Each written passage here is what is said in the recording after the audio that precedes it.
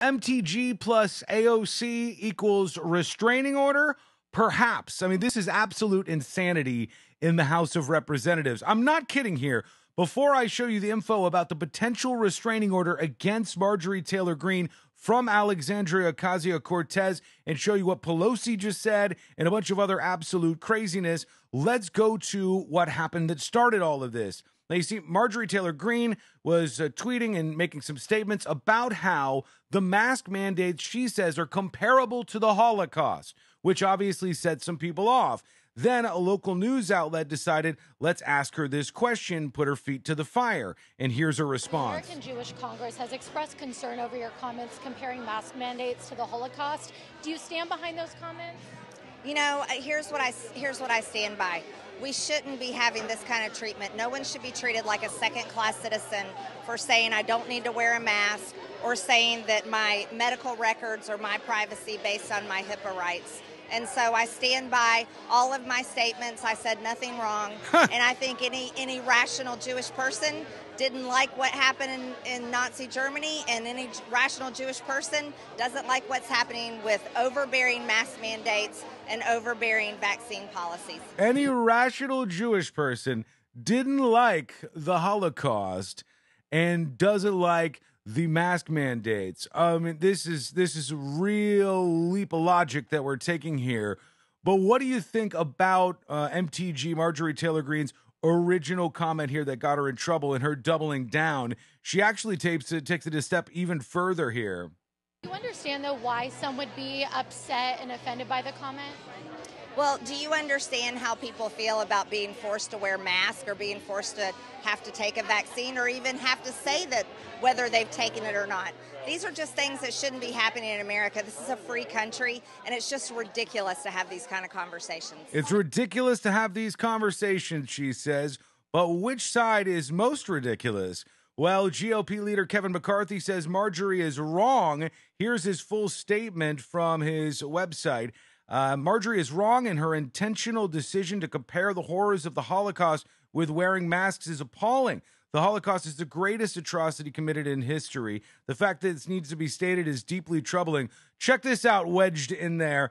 At a time when the Jewish people face increased violence and threats, anti-Semitism is on the rise in the Democrat Party and is completely ignored by Speaker Pelosi. Americans must stand together and defeat anti-Semitism and any attempt to diminish the history of the Holocaust. Let me be clear, the House Republican Conference condemns this language. A restraining order, though? Is that really where we're going to get here? A potential restraining order. I don't know. Hit me up in the comments. Has there ever been a situation where two members of the House of Representatives, or the Senate for that matter, had a restraining order against one another?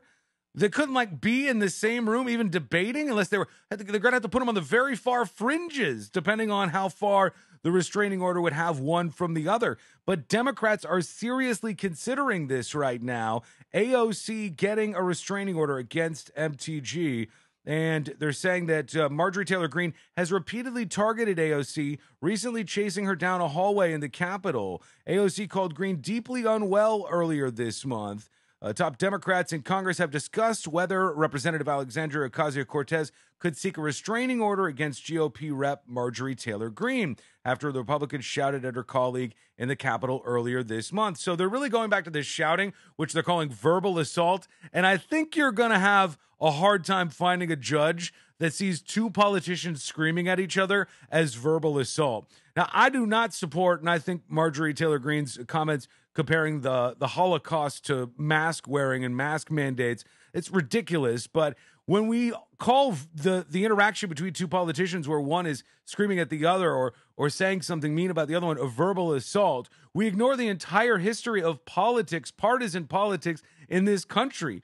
We would shut down debate almost entirely if when one politician yelled at the other politician, it was considered a crime.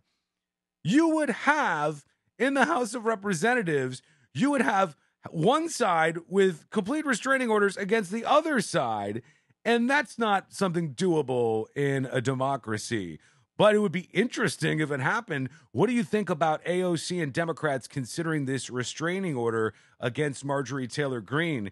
She also retweeted this comment, which was directed at GOP leader Kevin McCarthy that we just talked about.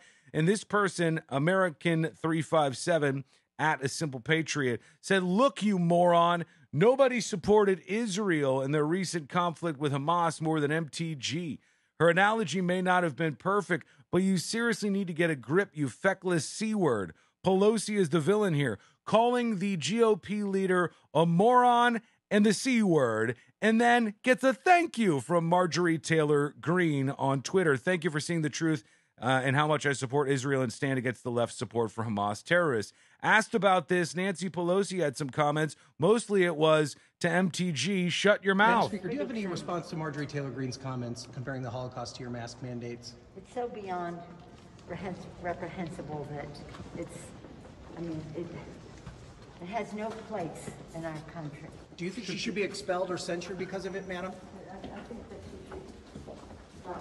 I think that she should stop talking, Pelosi says, as she walks down the hallway. What do you think about this whole drama explosion between MTG and AOC? Do you think that what we have here is worthy of one person getting a restraining order against the other person?